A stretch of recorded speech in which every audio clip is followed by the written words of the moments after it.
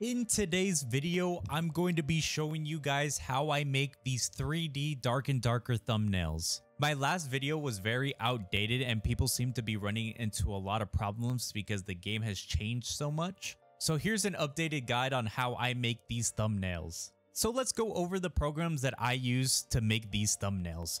First, you're going to need Fmodel. Fmodel is a program where we rip files from the game, and that's how we're going to be able to make these models. The next thing we're going to need, of course, is Blender. Blender is a 3D editing software that's going to let us import the dark and darker models and animate them. For this tutorial, I'm going to be using Blender 3. The most recent version is Blender 4, but the add-on we're going to be using to import the models is for Blender 3. So how you do this is you go down to Properties, Betas, and then change it from 4 to 3.6. The next thing I use is Shader Map 4. Shader Map 4 lets us get a normal map texture. That might be confusing to you guys. It's okay, don't worry about it. I'll explain later. Next, I use a program called Upscale, which is an AI image upscaler. You can throw your textures in here and it'll upscale the textures and make them look a lot better. Or what you could also do is if you wanted to put a spell in your thumbnail,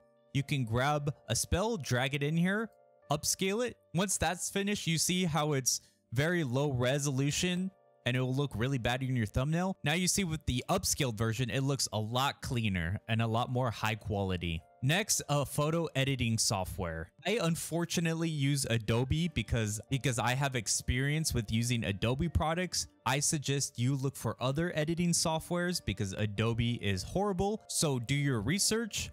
But if you want to look for free versions, just be very careful with downloading things off the internet. Next, you're going to want to download this US map file. We're going to import this into Fmodel, and this allows us to actually be able to download the models from Dark and Darker. There will also be an AES key, which will be down in the description. You'll also need that. We won't need that till later. And finally, you'll need this add-on. This add-on lets us actually import whatever we download from Fmodel into Blender. It only works for Blender 3. This will not work with Blender 4, so make sure you are on Blender 3.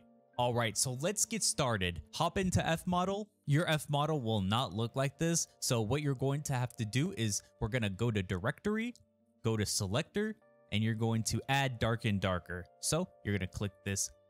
Oh, sorry, you're going to click this ellipses, and then you're going to look for wherever your Dark and Darker is located in. It's going to be in different places depending on which launcher you use. I use Blacksmith, so that is going to be in Program Files, Iron Mace, Dark and Darker, Dungeon Crawler, and then Select Folder. For Steam, that is going to be in Program Files 86, and then go to Steam, Steam Apps, Common, and then Dark and Darker, Dungeon Crawler, and then select the folder. And once you've done that, you can add game, and then make sure the game is on UE53. You're going to click OK. Then we're going to input the AES key. You're going to copy and paste that into here. Click OK. Go to Settings. You're going to put the output directory to wherever you want all of these models saved. Change the update mode to stable. Make sure the UE version is on 5.3 because it will not work. And then you're going to check mark this local mapping file to enabled, and you're going to input wherever you saved that US map file. You're going to click OK, and now everything should work. What we're going to do next is change this loading mode to all so we can look at all the files. Press load. Now we can go into Dungeon Crawler, go into Content, Dungeon Crawler, and now here are all the files. To import a model, we're going to need all of the body parts and the armor, the weapon, and whatever. So let's go into characters. We're going to start off with the head. Go to meshes, go to class. Let's do a fighter. Go to packages. And then anything you're downloading for models, gear, weapons, whatever, you're always going to want to download the SK underscore whatever the item you're downloading. All right. So we're going to look for the head, which is right here. Right click, save model. This should take a couple seconds. All right, now that's done. I'm gonna put everything in this folder just so it's easy to access later. Let's go out. We're going to need textures for this head. So if we scroll down, there's gonna be a texture folder. We're gonna click renewal. We're gonna look for the fighter head, which is down here. You're gonna download the D texture, right click, save texture. We're gonna exit out. We need texture for the hair. So we're gonna click here, go to packages. We're going to download the D texture right here. And we're also going to download this G texture right here. So now let's move on to the gear. Let's close these folders so we can see better. Let's go to items. We can go to armor. Let's go to chest piece. And then let's look for a chest piece we want to put on. Let's go with a light Akitan. We can click that. Download the SK version. Okay, back out. And then we'll go to hands for the gloves. We can put on some rawhide gloves, for example. Packages. Download the SK version again. Okay, we can back out. And then now, if you want to put in a weapon, we can close that down. Go to weapon. Let's put in an arming sword. Click that. And now there are two SK models. The 7001 is the unique version of whatever you're looking at. So you can see they're all numbered. It goes from the poorest quality to the highest quality. So whatever the two poorest qualities, common, uncommon, epic, legendary, and so forth. We're going to just download the basic arming sword. And then these models come with the textures as well as the model. So make sure you have those textures available. Now that we're done with that, let's close out and go to Blender. All right, so now you open Blender. Let's click on General. Let's delete this cube. Now you're going to install the add-on. So go to Edit, Preferences, and then you're going to Install, and then go to wherever your add-on is. Mine's right here. Click Install Add-on, and then you're going to search for PSK. Then you're going to check mark this. And after that, it should be installed and ready to go. So let's go to File, go to Import. You should have these two options, Skeleton Mesh and Skeleton Animation, PSK and PSA. And that's how you know it worked. So let's go to Skeleton Mesh and let's get these models to Blender. We're going to import the head, the light Akitan, and the rawhide gloves. All right, so now that we got our model into it, let's start texturing it. So you're going to want to click on the head. We're going to scroll this up a bit, click on this, and then we're going to want to go to Shader Editor, use nodes, scroll up so we can see. And then you're going to want to come over here to Material. And now we have the head fighter highlighted. So now we're going to go back to wherever our head textures were. All right, so our head texture's right here. We're going to drag and drop that in there. And then you can do color to base color. And then you can see that the texture is now in, and this is how it looks like.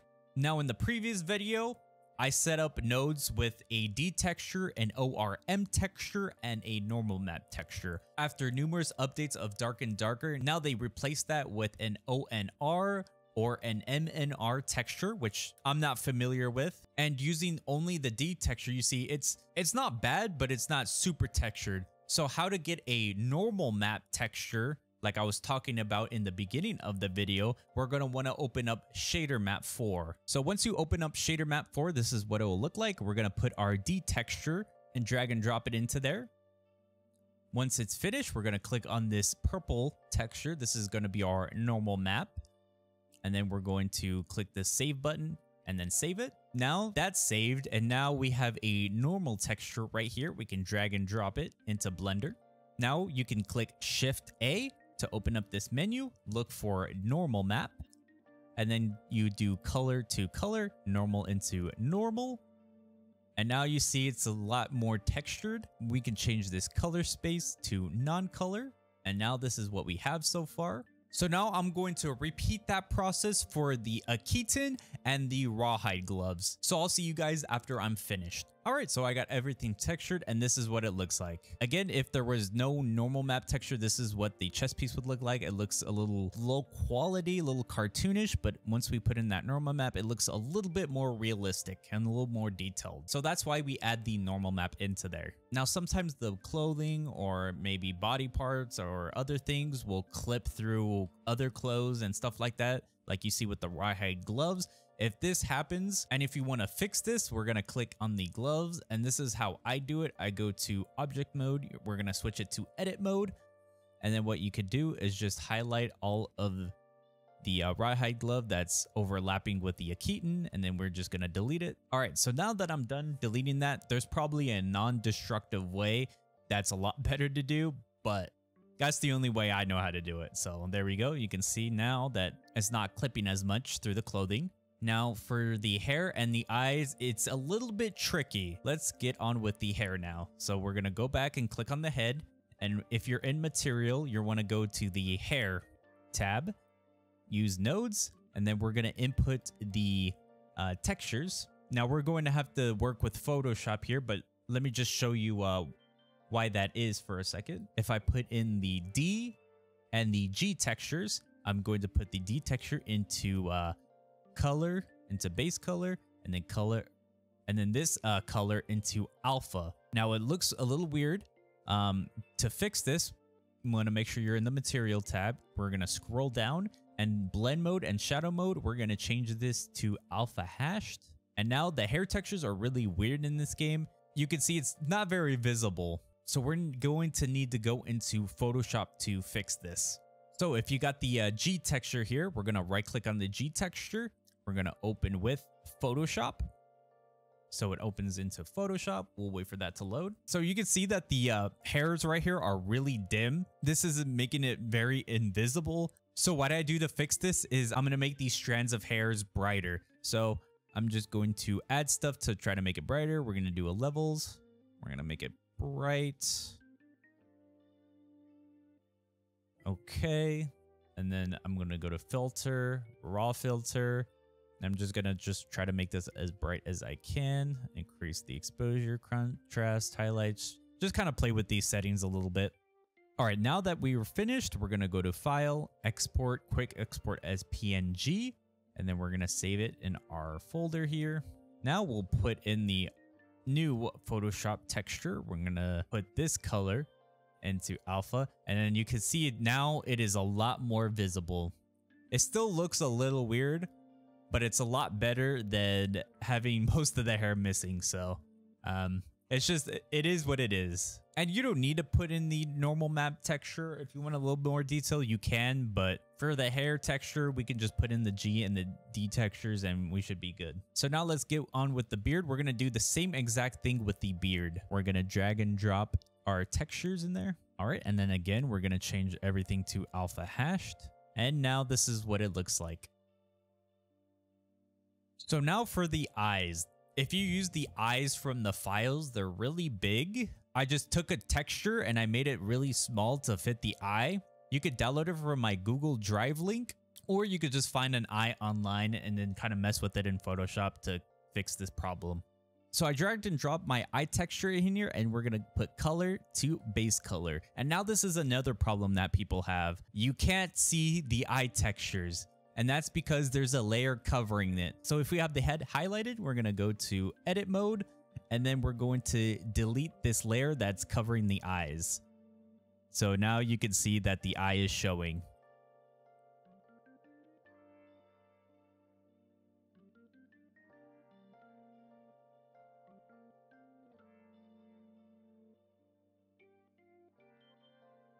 All right, now that I deleted everything, we can go back to object mode, and now you can see that the eye textures are in, and this is how our character looks so far.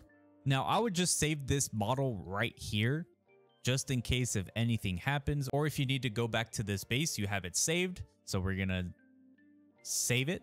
And then now what I like to do when we start porting an animation, I shift click each individual part. So the body, the gloves, and the head. And when it's highlighted like this, we're going to right click and then join. Now when we put in an animation, the entire body is going to do the animation instead of just one part. Now, before we add in the weapon, we're going to add in an animation and then put in the weapon. So let's go download an animation from Fmodel. So we're back in Fmodel. Let's go to where the weapon animations are. You can go to weapon. We use the arming sword animations. We're going to look at what animation we want. Let's just use the first animation right here. We're going to right click, save the animation. All right. And if you want to use any other animations, you can scroll through the weapons, look for other weapon animations, or also in the characters tab, go to player, go to common animations. We have a bunch of different animations like the campfire emotes, other emotes besides that are in the shop.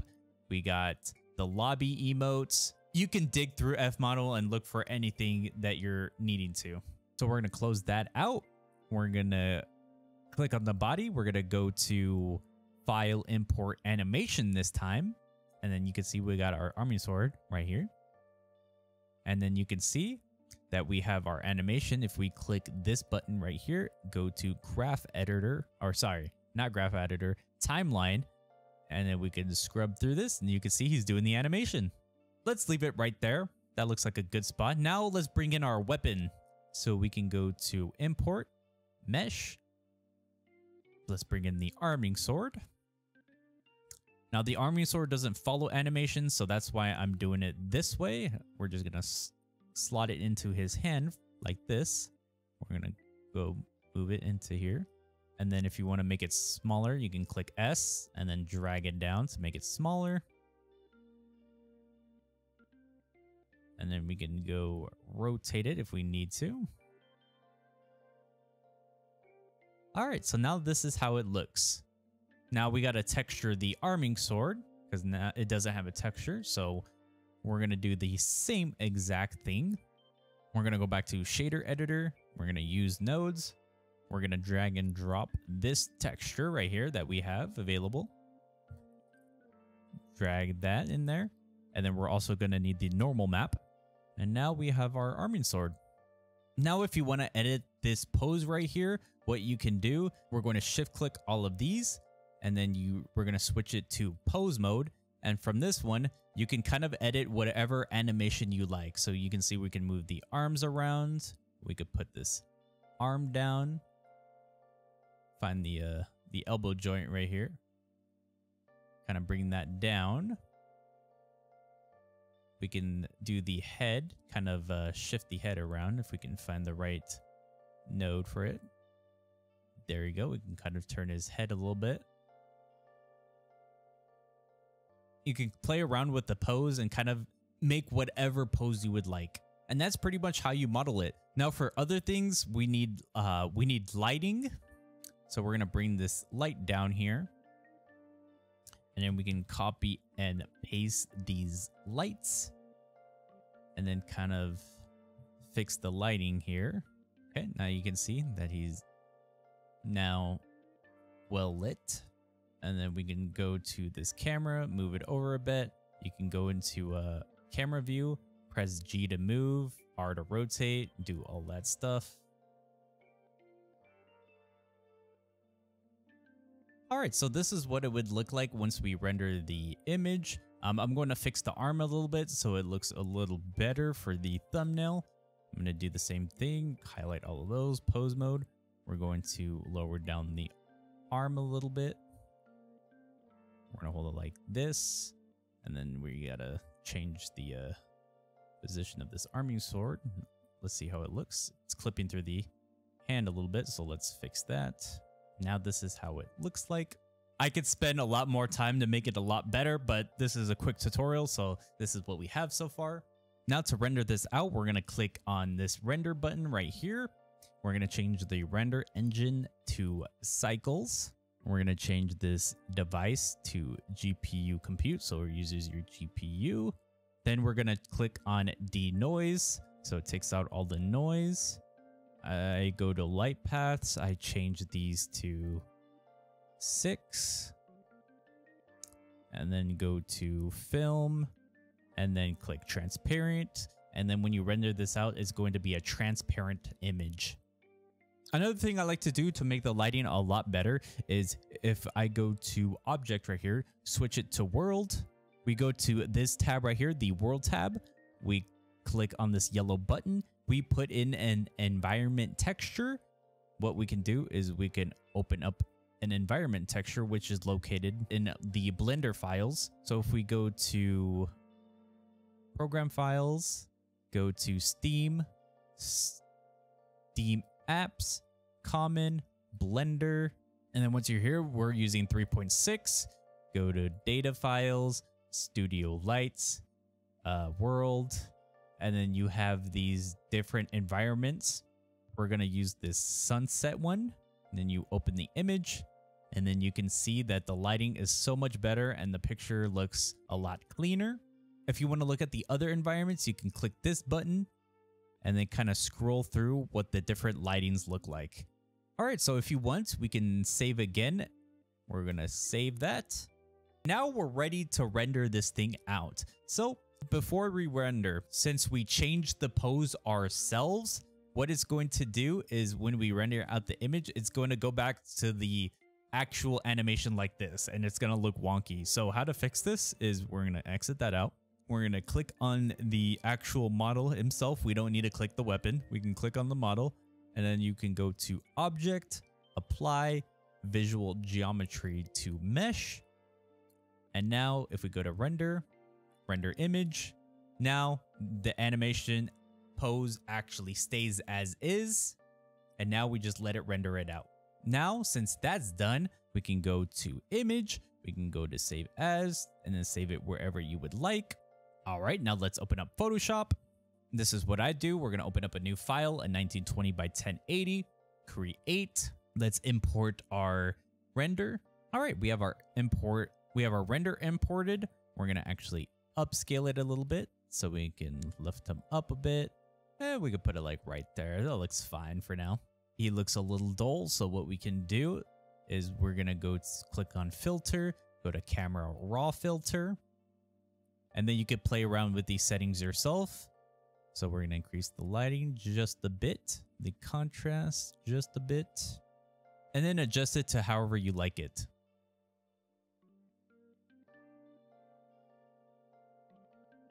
So now this is what our render looks like. Now I'm going to go over all the things that I do to make my thumbnails. You know, you can do whatever you like, but feel free to take any inspirations of what I do for my thumbnails. We're going to add a drop shadow, of course, to the model. And then the backgrounds that I like to use is if you look into F model, you can actually find the, go into the UI and look for the loading screens. And I like to use the ice ones because it's very bright and blue. It's very vibrant. So I'll just throw in this one. We'll put that in the background. Control T to scale it. And then we're going to go to filter. We're going to go to Gaussian blur, give it a nice blur. There we go. And then we could put in some text. So press T. We'll do thumbnail. We're going to resize it. And then what I like to do for my text is we're going to put a drop shadow, a stroke on it. And then we're going to go to gradient overlay. And I like to put this yellow. Overlay, which looks like this. It's a yellow all the way to the far left and orange on the far right. Okay. And then we're going to resize it. We might have to resize. We might have to move over the model, but this is fine for now. All right. So if you want to add text, there's the text. I'm actually gonna move this. I'm actually going to move this model a little bit. There you go. That looks a lot better.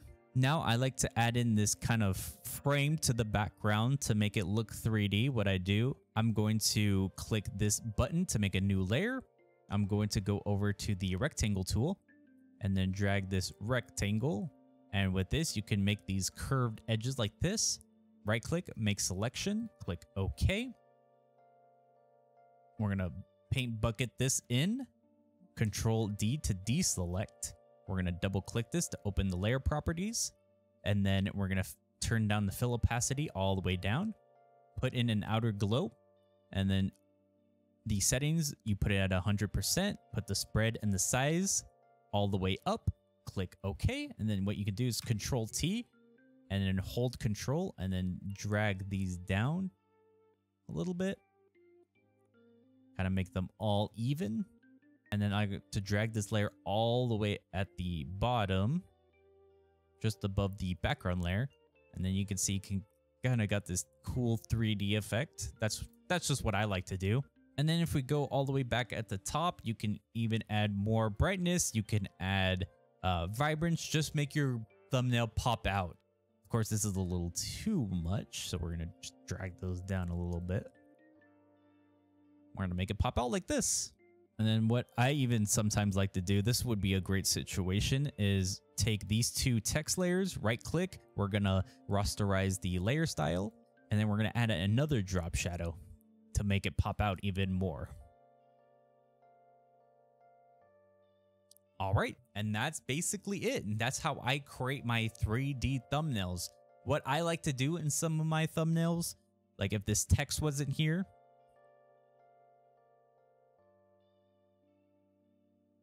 and you just wanted your character in the whole entire thumbnail, but you want to added some cool effects, you can go onto Google and look for effects. Let me give you an example. So I have all these effects right here. Let's say if you wanted to put in a fire effect, we can go to something like this one. We'll drag and drop that in there. Now what I do is we're going to click this layer mask, click on the brush, make it black, and increase it. And then kind of delete all of this. And then you can even add some sort of fire effect like this. And then you can edit the layer styles. You can kind of play around with it to see what you like. We can even go to the brush, turn down the opacity a little bit, click on the layer mask, and kind of dim it up a little bit, but make the middle brighter. Something like that. It's very fast. I can make it look a lot better, but this is kind of just to give you an idea of what you could do with your thumbnails. So anyways, I hope you guys enjoyed the video. If you're having problems with anything, just leave a comment down below, or you could join my Discord to ask any questions and I could try to help you as best as I can. But anyways, I hope you guys have a great rest of your day and I can't wait to see all of your guys' thumbnails.